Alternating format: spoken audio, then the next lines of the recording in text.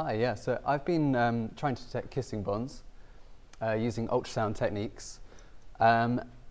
Kissing bonds, for anybody who doesn't know, they are these interfaces where you've got two surfaces and they're in very good contact with each other. And they're currently a nightmare for manufacturing because they're very hard to detect with our normal ultrasonic methods. Because the ultrasound, the contemporary techniques tend to just, the ultrasound passes straight through these interfaces because they're in such good contact with each other.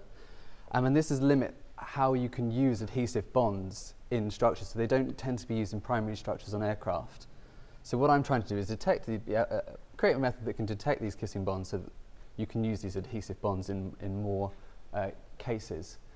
So we have the conventional methods of pulse echo and through thickness attenuation, and these are really poor because, yeah, as I said, they just travel straight through. But these interfaces, they're actually much less stiff in tension than they are in compression because these kissing bonds, they don't have much tensile strength. They can come apart.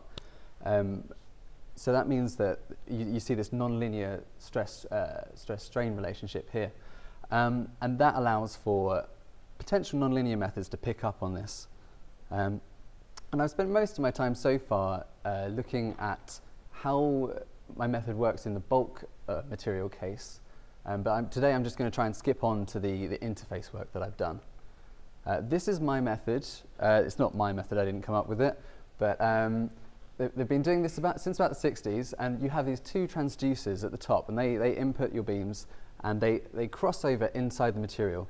And that region where they overlap, that's where the nonlinear interaction occurs. And if the properties of the material are right in that place, then they will interact with each other and create this third beam that comes out the bottom and is detected by the array. So people have been doing this for a while, but what I've been doing that is developing the technique is I've been changing the angle of these beams so that this interaction angle between the two beams can be varied, and also I've been changing the frequency ratio of those two beams.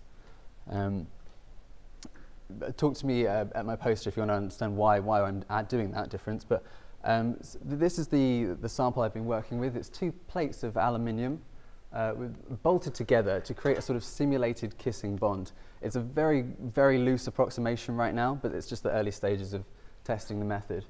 And I can change the torque on these bolts to change the interface pressure. It's something I'll come back to later. So yeah, here you can see, these are what we're calling fingerprints. On this x-axis, you have the frequency ratio that I can alter, and on the y-axis we have the interaction angle of the beams. Now, each of these pictures is for a particular region in a sample. We're not scanning over the samples right now, we're just looking at a single region. And the bright red patches are where there's a really strong nonlinear interaction going on. So you can see in the solid aluminium case, we get nothing in this region up here, but there is something going on down here, and that's actually due to the bulk nonlinear properties of the material. But when we have this interface that's in compression, we see this bright spot here. And when some water got into the interface, you see it changes the fingerprint completely. And there's loads of features in these, but I don't have time to go into them now. One of the things I did look at was when I changed the loading on these plates. This is just a single frequency ratio. So we've got interaction angle on the bottom here. You can see that as I increased the torque, the degree of mixing came down, so there was less of this nonlinearity. So less signal was seen. So I've been doing FE modeling of bulk material to try and really get a good understanding of that, to form the foundation of my work. I've been doing some work on composites. That's still very much in the early stages. This is a rather messy fingerprint here from a composite. And next stages would be doing more, really developing that composite work. And looking for areas in these fingerprints that are characteristic of certain material properties or interface properties or anything like that.